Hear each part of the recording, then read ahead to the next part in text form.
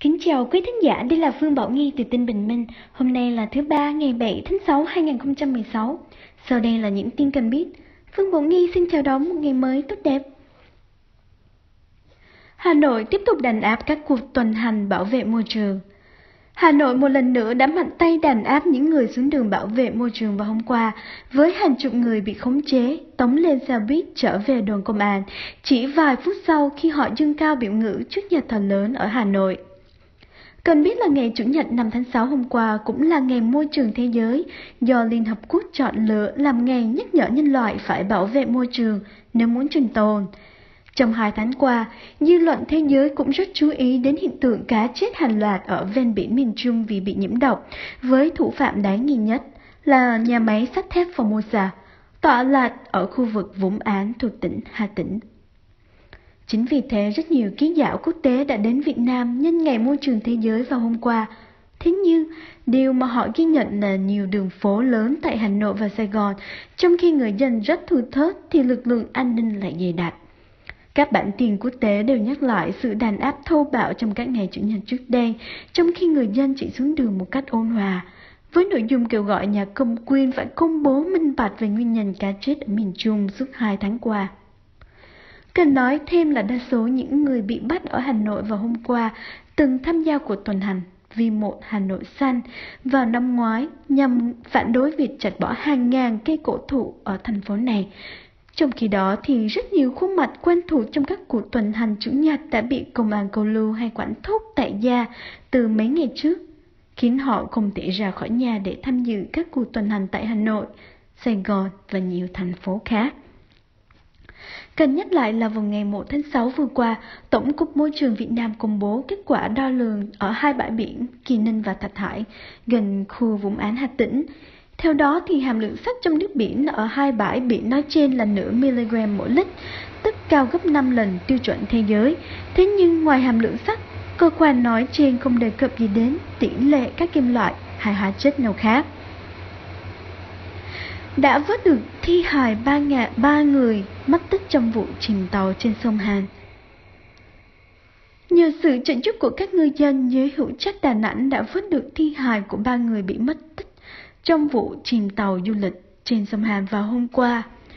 Vụ chìm tàu diễn ra vào lúc 8 giờ rưỡi tối thứ Bảy, khi chiếc tàu chở 56 du khách đi du ngoạn trên sông Hàn. Một số người sống sót cho biết là khi tàu vừa ra giữa sông thì bị chìm, khiến du khách hoảng hốt, xô đẩy nhau khiến tàu lật nghiêng. Hầu hết hành khách đều được cứu vớt, trong đó có 4 du khách Mã Lai. 3 người bị mất tích và tìm được thi hài là một người đàn ông 46 tuổi, 2 đứa bé 4 tuổi và 7 tuổi.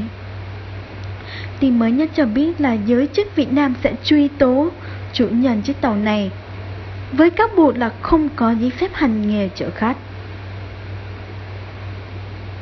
Trung Cộng khiêu khích cả thế giới tại diễn đàn Shangri-La. Tình hình Biển Đông càng trở nên căng thẳng khi đại diện Trung Cộng lớn tiếng tuyên bố chỉ trích thế giới, đặc biệt là Hoa Kỳ, đã sử dụng chiêu bài tự do lưu thông ở Biển Đông để tước đoạt chủ quyền của Trung Cộng ở vùng biển này.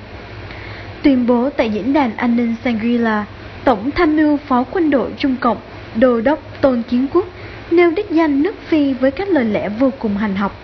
Họ Tôn tố ngược là Phi đã vi phạm luật pháp và thỏa thuận giữa hai nước khi kiện Trung Cộng ra tòa trong trọng tài quốc tế.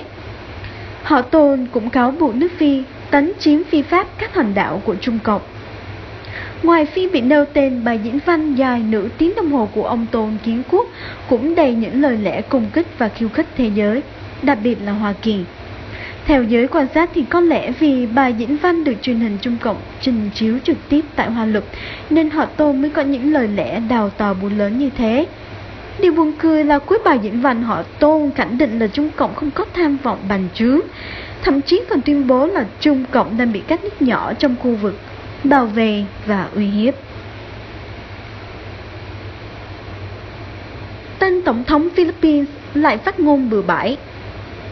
Không đầy một tuần sau khi tuyên bố các nhà báo bị sát hại là đáng đời cho họ, tân Tổng thống Philippines ông Rodrigo Duterte lại tuyên bố là người dân có quyền giết chết những kẻ buôn bán ma túy.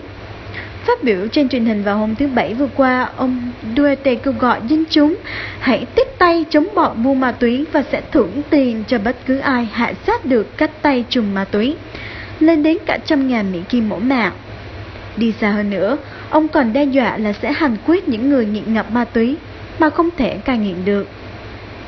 Cần biết là ông Duterte, người sẽ tuyên thệ nhậm chức tổng thống vào cuối tuần này, đã chiến thắng trong cuộc bầu cử vừa qua với chủ trương bài trừ làn sóng tội phạm và tham nhũng ở Phi. Đó là những tin đáng chú ý trong ngày. Phương Bảo Nghi hẹn gặp lại quý vị thính giả tin bình minh vào ngày mai. Hy vọng tất cả chúng ta sẽ có một ngày thật vui vẻ và bình an.